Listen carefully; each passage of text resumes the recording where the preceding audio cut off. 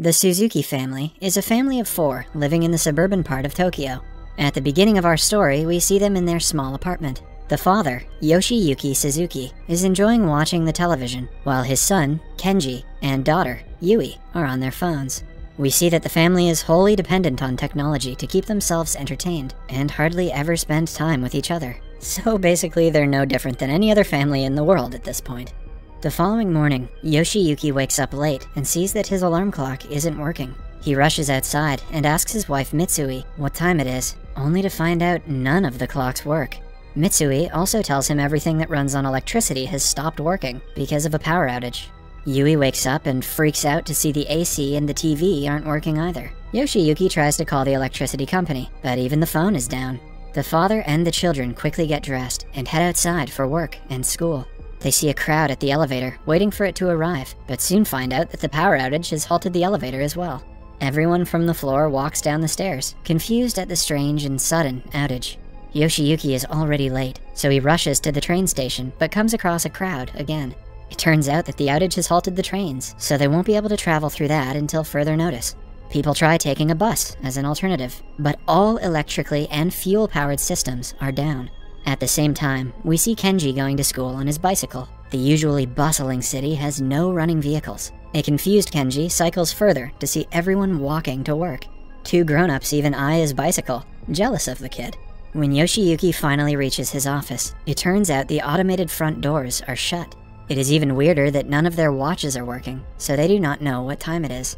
After contemplating for a while, 2 of his colleagues break the glass door and go inside to work. But disappointment soon washes over them when they realize the computers in the office have run out of power as well. Yeah, they probably knew that. They just wanted to break some glass. Meanwhile, Mitsui meets her friends outside the apartment and discusses the power outage. Her friends rush to the store to get some candles for the night. Mitsui is confused because she believes the power will be back by night, but follows her friends anyway. At the grocery store, people stock up on food, water, and supplies. Mitsui does the same and waits in a long line to pay for the stuff. Since the machines are not working, the cashier announces they will only take cash. This way, some people get off the line to bring money out from the ATM, only to see that the ATM doesn't work either. At Yoshiyuki's office, people realize that this isn't a normal power outage, but they're still not sure what exactly is wrong. Their boss dismisses them for the day, since they cannot work without their computers. While returning home, Yoshiyuki goes to a bicycle shop. The prices of bicycles are high because of the outage, but Yoshiyuki buys one nonetheless. It's just like toilet paper during COVID. At night, the Suzuki family lights candles around the house and eats their dinner in peace. Kenji goes to the washroom, only to find that the toilet doesn't flush. At the same time, the taps stop working too. Yui is confused because the electricity outage shouldn't cause taps to malfunction. After dinner, the children go back to their room like usual, but they soon get bored without their phones and the internet. The whole family then gathers at the balcony and gazes at the sky.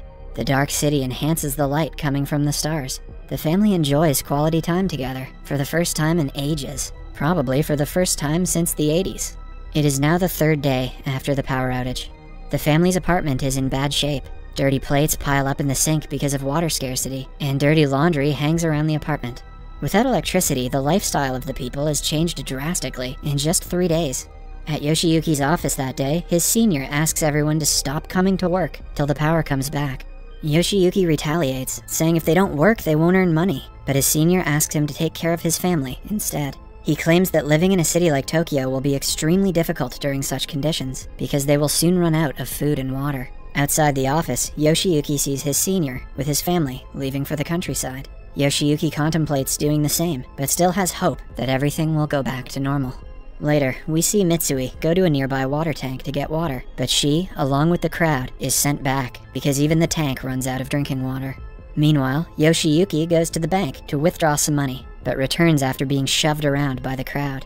It is now the 7th day of the power outage. All grocery stores have been wiped out of food and supplies, offices and schools have closed, and the power outage has caused all factories to shut down.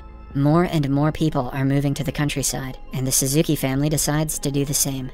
The following day, they pack up their bags and leave early in the morning on their bicycles. The children ride their own, while Yoshiyuki keeps Mitsui on the back of his bicycle. They have to buy drinking water midway, but all the shops overprice it. Mitsui bargains and manages to get some at a relatively low price. They stop at a place to rest and eat for the day, and immediately set off after finishing. Finally, they reach the airport, from where they plan to take the flight to Mitsui's village, Kagoshima, where her father lives. They were told that flights were still working, but disappointment washes over them when they see a crowd outside the airport complaining to the officials. It turns out that the flights have been recently canceled and won't restart until the power comes back. With nowhere to go, the family ends up in a hotel nearby. The owner of the hotel takes advantage of their situation and charges them outrageous prices, but the family doesn't complain. At night, Yui suggests they go back home, but according to Yoshiyuki, there is no food or water left in all of Tokyo, so it is impossible to survive there. They will have to make it to Kagoshima on bicycles. The following day, Kenji and Yui go to a bookstore and get a map to navigate the locations. Meanwhile, the parents barter 2 bottles of Yoshiyuki's alcohol for a bicycle and some food. Then the family continues their journey. After a few hours, they finally reach a highway where several travelers like them are traveling to the countryside. At night, they stop at a camp and decide to stay there with fellow travelers. A couple sees them drinking water and asks for some, but the family lies about it being the last bottle. They eat the food and fall asleep. On the next day, they continue the journey and end up in a dark tunnel filled with corpses. They are helped by old ladies to cross it. It is now 16 days since the power outage. The family is by a river when their last bottle of water runs out. With no other way, Yoshiyuki drinks the water from the river directly. After they leave the riverside, a massive storm hits, making the family abandon their bicycles and belongings to take shelter in a nearby area. After the storm, they go back to their bikes to find that one of their tires has been destroyed. Moreover, all their clothes and food supplies are ruined as well. Soon, they reach a nearby town, and the kids go searching for food and water, leaving Yoshiyuki and Mitsui behind to rest. They are excited to find a grocery store, but see everything from the food section is gone. Kenji searches for a bicycle tire, but these are sold out as well. He then finds battery water, which is just distilled water and can be used to drink. Yui gets cat food and brings them back to her parents. She tries the cat food for the first time and finds it disgusting, but the family has to compromise to survive. Kenji fixes the tire using his phone's cover, and they continue their journey again. They survive on battery water and cat food for a week before meeting a group of campers on the 22nd day. The campers teach them about edible roadside weeds. One of them takes a picture of the family from a non-digital camera and promises to send it to them when the power comes back. They travel together for a few hours, then go their separate ways. On day 43, they arrive in front of an aquarium where the people catch fish and eat them. The family happily gets into the line, as they have limited food left now, but by their turn, everything is sold.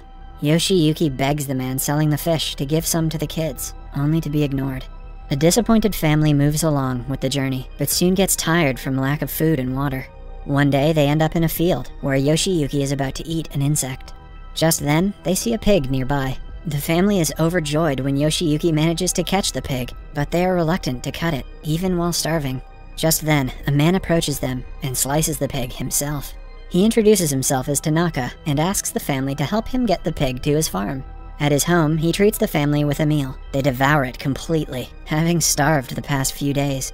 For the next week, they stay with Tanaka, but then decide to continue their journey to the village again. 3 days later, they end up by a river. It turns out the map they were following was old, so now they have to cross the river to get to their destination. They create a makeshift raft with pieces of wood and manage to get Mitsui and Yui to the other end. Then, Yoshiyuki and Kenji return to get the bicycles. However, just then, it starts to rain, and the water flows faster, taking Yoshiyuki with it. Kenji tries his best to save his father, but only finds his wig in the water. The family sits by the river crying, because they did not know Yoshiyuki was bald. Mourning Yoshiyuki's death. Sometime later, they continue their journey on foot. The 3 make it to day 94, because of the food they had stocked up at Tanaka. They are walking along a railway track, when suddenly, some dogs attack Mitsui, making her fall off the road. The kids run to save their mother, only to see that her leg is broken. They get her back on the track, but are attacked by the dogs again. Just then, the noise of a steam train is heard. The family is beyond surprised when the train stops in the tracks to pick them up. Since it runs on coal, the train is still functional. People inside dress Mitsui's injuries and help the family. In the following scene, we see Yoshiyuki's body washed up by the river. Fortunately, he wakes up and manages to get himself to a nearby truck. Just then, the steam train his family is in passes by. Yoshiyuki uses a smoke torch to get the people's attention. Finally, the train stops, and the family reunites happily. The train then takes him to their destination. They meet Mitsui's father after years and start living with him.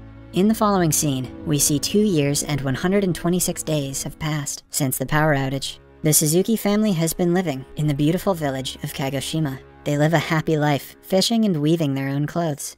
One day, Yoshiyuki wakes up to an alarm clock ringing. Then, the whole village wakes up to the power coming back on. Light bulbs start to work and phones start ringing. Everyone is beyond surprised, but no one knows for sure what brought the power back. A few weeks later, the family is back to their old life in Tokyo. That didn't take long. I guess the internet is better than Grandpa. The news says that the 2.5-year-long outage was because of a solar flare from the sun. Some believe it was a terrorist organization's doing, but the reason is still not confirmed. The movie ends as the family receives a picture that a stranger had taken of them while they were traveling.